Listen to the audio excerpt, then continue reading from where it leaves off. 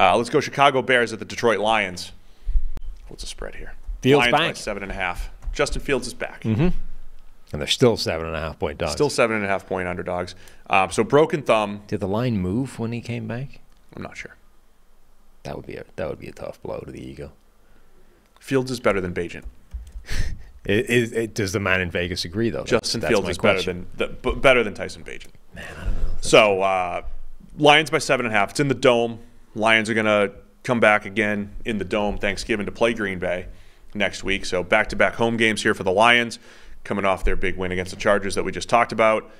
What are you looking for in this one? So the line has moved from 10. Yeah, there you go. 10 to 7.5. Yeah, Fields is way better. Way better. He's better than Tyson Bagent. Yeah. I mean, remember Fields' season here. The beginning of the year, we were sitting here pulling our hair out. Like, why does this look like early last year where Fields couldn't complete a pass, was getting sacked, and all the good plays were just scrambles? It was a couple weeks of that stuff, missing open receivers. And then he ran into the bad Broncos team where he had, 16 for 16 in the first half until he threw a Hail Mary. So that might have been, a fluky data point given the way the Broncos were playing at that time. Fields had a nice game against Washington on Thursday Night Football. He had played better. It was a lot like last year where a corner was turned, not to like elite level or anything, but yeah, he had like good enough. He had like 2 games where things looked like they turned around and were on the right track again, and then we got hurt and we didn't get to see anything else. So yeah, I mean, if that's what you're going to get, if Fields actually remembered how to pass the ball and put the ball in the air and not ignore wide open receivers down the field, then yeah, sure, he's way better.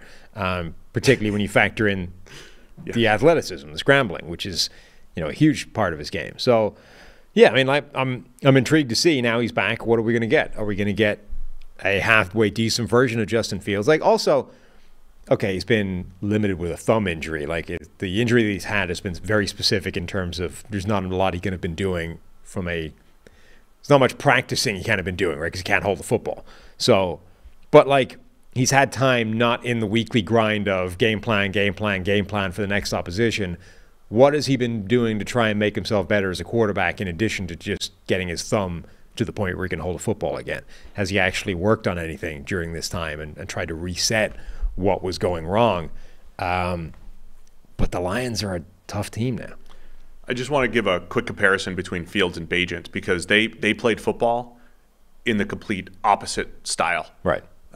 First off, Justin Fields is completing passes beyond 20 yards at a higher rate than he's completing intermediate passes at 10 to 19 yards. So the deep ball has been better for Fields than just shorter passes, which is a little bit crazy. Fields has 3 times higher big-time throw rate and a third of the turnover-worthy plays as Tyson Bagent, which might think, so Bagent's putting the ball in harm's way, but also playing this super conservative, shorter pass game, lower yards per attempt, but Bagent was also never taking sacks. Right. Right? And we know the Fields narrative was, the offensive line's terrible, and the last 2 years we're like, actually, it's a little better than it looks like with Fields. And not just pressure rate, but the percentage of pressures that turn into sacks. Bagent was one of the league's best. Fields one of the league's worst. So completely different style quarterbacks. And I know it's not as simple as this, but if Fields could steal, right, we said, just watch Bagent film, is what Chris was kind of talking about a few weeks ago. There are elements of take the short stuff when it's there, right?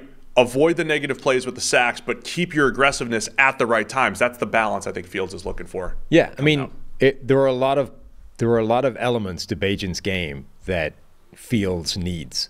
Like that I think was the underlying point that Chris was making on that broadcast is like there are things that Bagent does very well that Fields is atrocious at. And if he could just take all of those to his game, he'd be a really good quarterback. Like the fact that Bagent's sack rate is absurdly low given how not great at football he is so far. Like he's been incredibly good at that. And that's not an easy thing for a young quarterback to be good at. So there is elements to that if Fields could just steal a little bit in pieces of that here or there, he would be moving in the right direction by leaps and bounds. I mean, really, I think the biggest thing though is it's the other side of the ball. Like, can the Bears slow down Detroit at all? Yeah. So the Bears, I was actually surprised when I saw this number. Number 2 run defense, EPA per play against the Bears. There was a game a few weeks ago where the Lions did have to become one-dimensional. They didn't have David Montgomery. They had, what's his name? Craig Reynolds running the ball against Tampa Bay. They couldn't run, but Goff just dropped back 44, 45 times, and they were great. Goff's now our #1 graded quarterback. He's playing incredibly efficient football. There's a chance if the Bears' run defense plays to that capability, can they make Detroit one-dimensional in this game? I don't know if it matters. I'm just saying there is a chance that happens. I just think the Lions are positioning themselves as that team I always describe as having multiple ways to win, and they'll have the options in the passing game. But, yeah, I think the Bears could have some success, at least slowing down David Montgomery and Jahmyr Gibbs, perhaps. Possibly. I think they're harder to slow down when you have, those guys collectively as opposed to one guy that you just need to take away. Like Gibbs and Montgomery is more difficult than just either one of them by themselves, and certainly Greg Reynolds.